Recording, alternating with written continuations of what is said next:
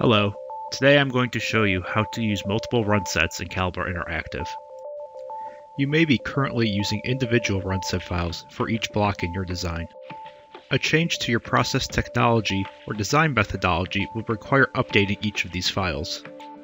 If you have block-specific setting overrides, this process can be error-prone and result in accidentally changing a setting somewhere you should not have. Using multiple runset files can help you share common settings across multiple blocks.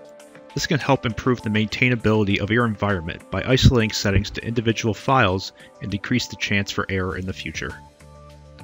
I have created 3 runset files for an extraction run. The first runset is for my process technology. This file specifies the rule deck. The second runset is for the project. This file enables capacitance and resistance reduction. The last runset is for the block I am working on. This runset specifies the run directory, layout and source file names, and output netlist file. This runset also turns off capacitance reduction.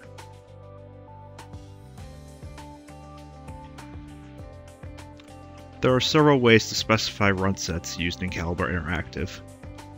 For this example, I am going to specify the runsets via an environment variable.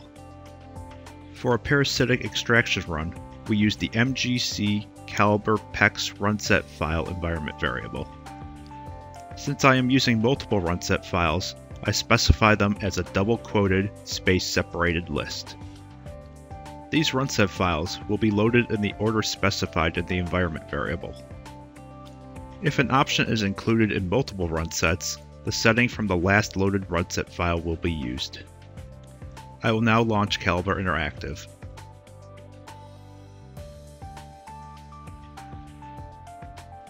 As I step through the GUI, you can see that the settings I specified in the 3 runset files have been filled in.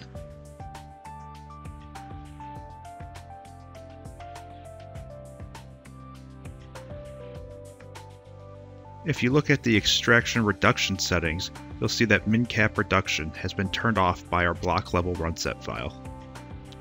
The min-cap combine and remove values from the project runset file are still there since they were not overridden by the block runset. My name is Matt Lagaki with Calibre Interfaces at Meta Graphics. Thanks for watching.